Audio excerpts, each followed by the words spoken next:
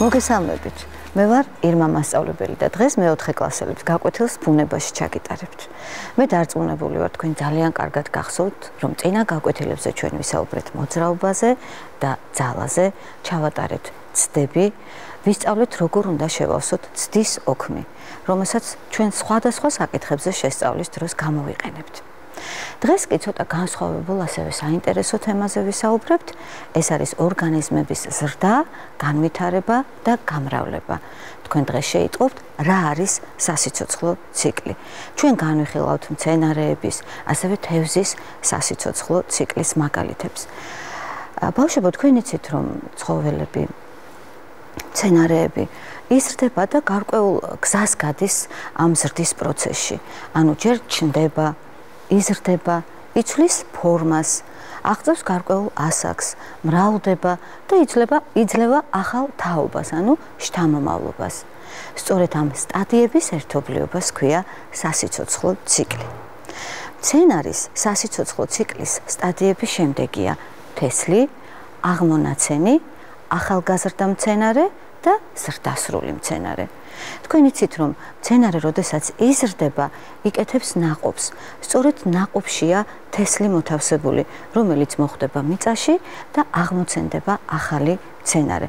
ყველაფერი იწყება თავიდან.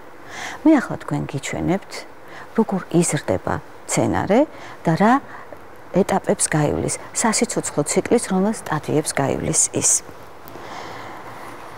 იცით, რომ მცენარის აღმოცენება იწყება თესლით. ის, რომ გაიზარდოს, სჭირდება ხელსაყრელი პირობები, ნიადაგი, წყალი, მზის სითბო და სინათლე. თუ ეს ყველაფერი ექნება, ის გაიკეთებს პატარა ფესვებს და იწყებს ზრდას. ამას ჰქვია მცენარის აღმოცენება. თესლის პატარა ფესვები ჩაეჭიდება ნიადაგს, რომელიც თესლს იჭერს მყარად. ნიადაგიდან მიღებული წყლისა და საკვები მინერალების შედეგად თესლიდან ყლორტი მზის მიმართულებით ამოყოფს თავს და იწყებს ამოსვლას, ზრდას. ყლორტს სჭირდება წყალი, ჰაერი, მზის სინათლე და სითბო იმისათვის, რომ გაიზარდოს და გამრავლდეს. მცენარე გაიზრდება, ნაყოფს გამოისხამს. მისგან ჩამოცვენილ ნაყოფს ფრინველი აკენკავს. ამის შემდეგ ნაყოფიდან თესლი გადმოვარდება, რომელიც მიწაში ჩავარდება და ახალი მცენარე იწყებს აღმოცენებას. ეს არის ერთ-ერთი გზა, თუ როგორ შეიძლება გამრავლდეს მცენარე. ახლა კი მე თქვენ გიჩვენებთ სასიცოცხლო ციკლის სტადიებს, მცენარის სასიცოცხლო ციკლის სტადიებს და ვნახოთ, როგორ არის ის დალაგებული. სწორად არის თუ არა ეს სასიცოცხლო ციკლის სტადიები დალაგებული. ეს არის მაგალითად სიმინდის სასიცოცხლო ციკლის სტადიები. თესლი, ნაყოფი, აღმონაცენი, ახალგაზრდა მცენარე, გამხმარი მცენარე. როგორ ფიქრობთ, რა შეცდომაა დაშვებული? სწორია ეს თანმიმდევრობა? რა თქმა უნდა, არასწორია. შეიძლება თესლის შემდეგ ნაყოფი იყოს, აბა გავიხსენოთ, რა არის თესლის შემდეგ? თესლის შემდეგ არის აღმონაცენი. აღმონაცენის შემდეგ ნაყოფი თუ ახალგაზრდა მცენარე? ჯერ რა თქმა უნდა ახალგაზრდა მცენარე. მხოლოდ ამის შემდეგ არის ნაყოფი და ბოლოს კი გამხმარი მცენარე. მე ახლა გაჩვენებთ სწორ სტადიებს აი ამ მცენარის სასიცოცხლო ციკლისა. თესლი, აღმონაცენი, ახალგაზრდა მცენარე, ნაყოფი და გამხმარი მცენარე. მოდით ახლა ჩვენ ვისაუბროთ თევზის სასიცოცხლო ციკლის სტადიების შესახებ. აი თევზის კვერცხი, ანუ ქვირითი, შემდეგ კვერცხიდან ლიფსიტა იჩეკება, ლიფსიტა იზრდება და ზრდასრული თევზი ქვირითს ყრის. აი ეს არის თევზის სასიცოცხლო ციკლის წრიული სქემა. ესე იგი, თევზის ქვირითიდან იჩეკება ლიფსიტა. ლიფსიტა ძალიან გავს დიდ თევზს. ლიფსიტების მცირე ნაწილი აღწევს ზრდასრულ ასაკს. ამის მიზეზია ერთი ის, რომ ცხოველები იკვებებიან ლიფსიტებით, მეორე მიზეზი გახლავთ დაბინძურებული გარემო, დაბინძურებული წყალი, რომელიც თევზების დაღუპვის მიზეზი ხდება. ალბათ ეს მაგალითია იმისა, რამდენად მნიშვნელოვანია წყლის სისუფთავე.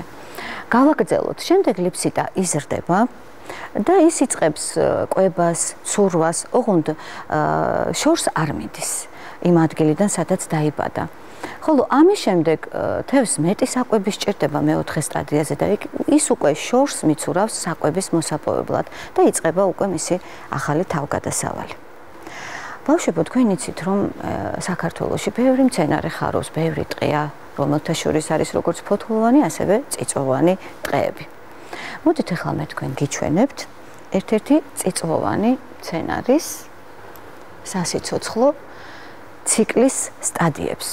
საერთოდ წიწვოვანი მცენარეები ერთმანეთისაგან განსხვავდება, მაგრამ გირჩა აქვს, თქვენ იცით, წიწვოვან მცენარეს, გირჩის ქერცლები იხსნება, შემდეგ ამ ქერცლებიდან ცვივა თესლი, რომლისგანაც უკვე აღმოცენდება აღმონაცენი, ეს თანდათან იწყებს ზრდას, ახალგაზრდა მცენარე და ბოლოს უკვე ზრდასრული მცენარე, რომელიც უკვე იკეთებს გირჩებს. მოდით ახლა ჩვენ განვიხილოთ რა სტადიებს გაივლის მაგალითად ფიჭვი სასიცოცხლო ციკლის რომელ სტადიებს გაივლის და როგორ მრავლდება ის. როგორც ნახეთ, თესლი მოხვდება მიწაში, რომელიც აღმოცენდება. აღმონაცენიდან ბუნებრივია ვითარდება ახალგაზრდა მცენარე, შემდეგ მცენარე იზრდება და იკეთებს გირჩებს. მოყვითალო გირჩაზე წარმოქმნილი მტვერი ქარის დახმარებით მწვანე გირჩაზე ხვდება და გირჩა იმტვერება. დამტვერელ გირჩაში მწიფდება ეს თესლი, შემდეგ ყავისფერი გირჩა იხსნება და ქერცლებიდან უკვე თესლი მიწაზე ცვივა. ამის შემდეგ ყავისფერი გირჩა ფუნქციას კარგავს, ის ხმება და ძირს ვარდება. ბავშვებო, თესლი ძალიან ბევრი ცვივა მიწაზე, მაგრამ ზოგიერთ ცხოველი მიირთმევს, იკვებება ამ თესლით. ამავდროულად თესლს სჭირდება შესაბამისი ნიადაგი, ნოტიო ნიადაგი სჭირდება იმისთვის, რომ განვითარდეს. ასეთი პირობები კი ყოველთვის არ არის. ამიტომ თესლის საკმაოდ დიდი ნაწილი უკვე აღარ აღმოცენდება და რომ აღმოცენდებოდეს ასე რომ იყოს, ალბათ საკმაოდ მთელი ქვეყანა წიწვოვანი ხეებით, ანუ ფიჭვით დაიფარებოდა.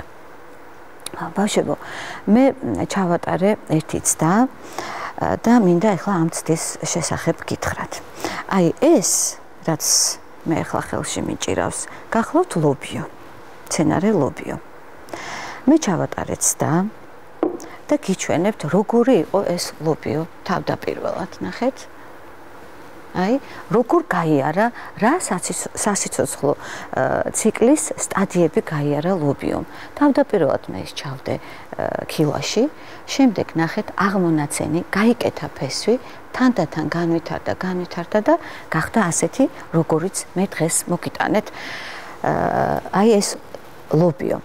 ალბათ გაინტერესებთ, როგორ გავაკეთე მე ეს ყველაფერი, რა პირობები დასჭირდა ამ ლობიოს იმისათვის, რომ აღმოცენებულიყო. მე ამის შესახებ თქვენ აუცილებლად მოგიყვებით, მხოლოდ მოგიყვებით შემდეგ გაკვეთილზე. რადგან ჩვენი შემდეგი გაკვეთილის თემა გახლავთ ყვავილოვანი მცენარეების სასიცოცხლო ციკლი. ბავშვებო, კარგი იქნება თუ თქვენ დახატავთ სასიცოცხლო ციკლის ეტაპებს და ამავდროულად დაწერთ რა ეტაპებს გაივლის მცენარე ან თევზი თავისი სასიცოცხლო ციკლის განმავლობაში. მაშასე ჩვენი შემდეგი გაკვეთილი, როგორც გითხარით, ყვავილოვანი მცენარეების სასიცოცხლო ციკლი იქნება. დღეს ეს იყო, გემშვიდობებით მომავალ გაკვეთილამდე.